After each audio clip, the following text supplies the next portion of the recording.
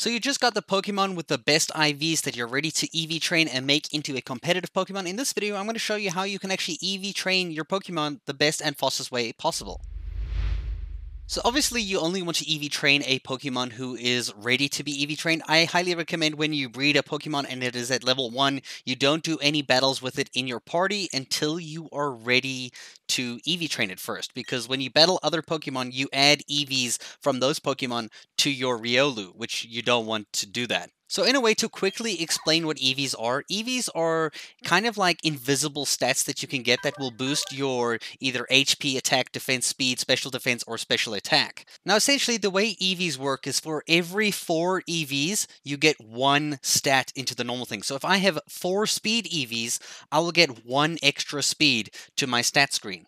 But however, you can only have 252 per a stat. So I can have speed at a 252 EVs, and this will give me 63 more stats into speed. But you should know that you're only allowed to boost it in total. All of the EVs in total can only go up to 508. And a single stat cannot go higher than 252. So in 2 stats, you can have 252. Like, for example, for a Riolu that we have in a Jolly thing, we're going to have 252 into speed, and we're also going to have 252 into attack. So that has a really high boosted speed and a really high boosted attack. And then you have basically 4 more EV points that you can put for just 1 stat somewhere else. You can put it into HP or defense. It's literally just going to add 1 more stat. So it's 252, 252, and a 4. You can also spread those out a different way if you want to as well, like if you want to do like 100, etc, etc. So because this Riolu has never been in battle, it has 0 EVs at all. It doesn't have any. Now the way you can quickly get EVs that I actually recommend, it might seem quite expensive, is by actually using the items that you use to increase them, like the zinc, the calcium, the iron. Now these items over here, you can see a nutritious drink for Pokemon. When consumed, it raises the defense points of a single Pokemon. So I'm going to show you where you can buy these. You can see I have quite a few of them already. Now each one of these items, like if I feed 1 zinc to the Riolu, it will increase the special defense base points, the EV points, by 10. So that is 10 EVs. Now, since we're aiming to get 252, that means you have to feed 26 of these. Obviously, because 252, that 2, you can't really get a different way unless you're going to go battle a Pokemon that gives that specific EV. You're rather just going to feed it 26 of these zinc things to get 252 EV stats. Now, the place that you're going to buy these EV boosters is here in Veilstone City. You can see where I am right over here, Veilstone City at this location. From the Pokemon Center, you're just going to go up and to the left and into the big department store. Inside the department store, you want to go up these stairs and go to the 2nd floor. On the 2nd floor, you can see the lady in the middle here. When you speak to her, she will be selling you these boosters for 9,800 Pokédollars. Now, that is the catch. It is quite expensive to actually buy these. And since you need 26 just to get a 1 stat to 252, it can be quite expensive. And since you need to do all your stats, if you're doing 26 plus 1 to get the total of 508 EVs boosted, you need to buy 53 of the ones that you need. So maybe 26 calcium, 26 zinc, and 1 carbos, as an example. Now, while that sounds quite simple and all, it does cost quite an arm and a leg. Now, this will cost you 519,400 Pokédollars. That is a big number, 519,400 Pokédollars. So in order to get that money, we're going to go here to battle the old couple here at the south of Hearthome City. That is at this location over here. So Hearthome City's here. We go down the path to the south and we get near the mansion over there, this side. And here we are by the old couple who will be giving us money. But before we battle them, you do want to go to your Pokemon and you want to put the Riolu into a box because you don't want this Riolu actually competing in battles because it will increase its EVs. Now I'm just going to put this one over here because that's the 6 IV best one. And I'm going to put my Infernape over here. Now you can see my Infernape has a item here called the Amulet Coin. I'm going to just show you that in, I believe, this screen over here. If I press X here, you can see my Infernape is holding an Amulet Coin, and this doubles all the money that you earn from battles, right? So this is great because this couple in particular over here give you 8,000 Pokédollars every single time you battle them. And when you use the VS Seeker item, which you should link to your plus button, basically to access this, you go to your bags and you go all the way to the right side here until you can find the VS Seeker. Now, you should already know this. You should know how to use this. You use the VS Seeker, and then you can battle each of these opponents or these trainers. The guy in particular will send out a chatot, and when you beat this chatot, you should actually get EVs for the attack stat, but we're not really doing it that way.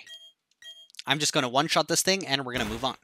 And you'll see at the end of the battle, we'll get 16,320 Poké Dollars for winning the battle, which was quite quick and quite easy. You'll see when you defeat her, she'll also give you 16,320 Poké Dollars. Now, in order to get enough money to fund the 519,400 Poké Dollars at $16,000 a battle, it's going to take you 33 battles. So you're going to have to do 33 battles here until you can get to 519,000 Poké Dollars in your thing. All you have to do is go to your bag to see in the top right corner how much money you have if you need to see. Now, while that method seems quite expensive and might take a bit of time, the other method actually takes a little bit longer depending on one thing. So the other method you can do is when you head to the battle tower is located right above the fight area at this location over here on the map. So when you get there and you go up the pathway up here, you can go into this building, and when you go into this building, you'll be able to speak to a lady at the counter right at the top here who will sell specific items for 10 BP, which is battle points that you earn from competing in the battle tower.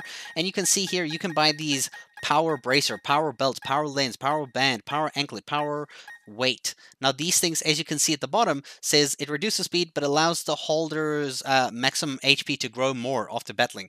So these actually, when your Pokemon is holding them as a held item, will increase the EVs that they gain in that stat. For example, if I use the band over here, or actually let's use one that makes a bit more sense, like the power bracer, right?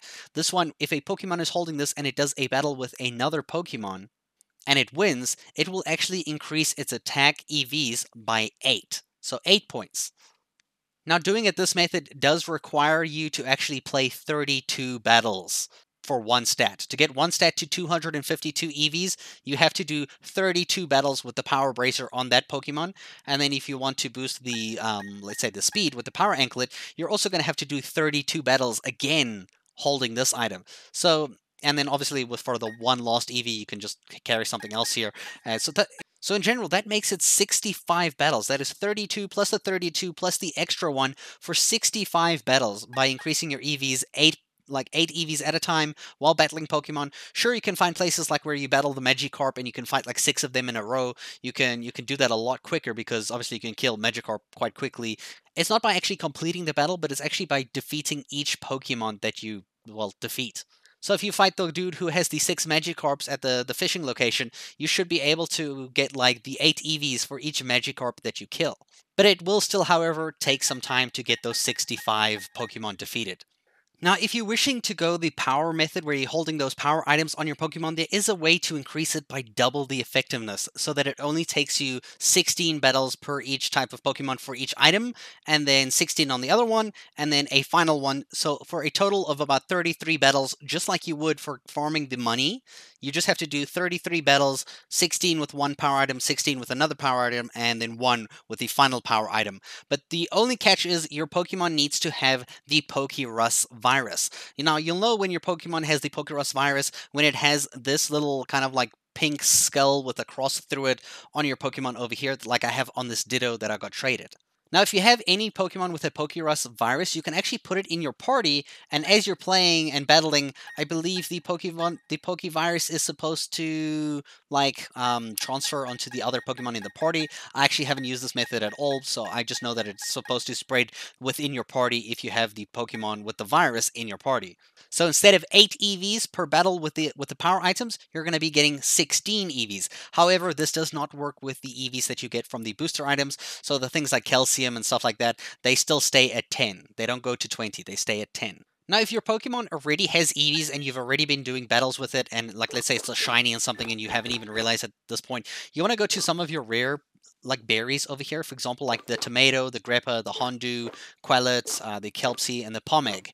These ones will actually lower the EVs in certain things. So if I feed a pomeg berry, for example, to my Infernape, it will actually lower its HP EV points by 10. So it's the opposite of a booster. It just minuses 10 EVs from that. So if Infernape, like this Infernape over here, actually raised, so that one is actually EV trained. But the one that I started with at the beginning of the game, because it played through the game and it defeated such random amounts of Pokemon, its EVs were like 50, 70, 60, 80, all spread out across all the different stats depending on the Pokemon that you fight. So if you want to reset those ones, you will have to feed about like 10 of each of these to your Pokemon until their EV points or basically their EV points in each stat is reduced to 0 so that you can EV train them properly in the stat that you wish. It is a bit hard and you do need to keep track of the numbers though.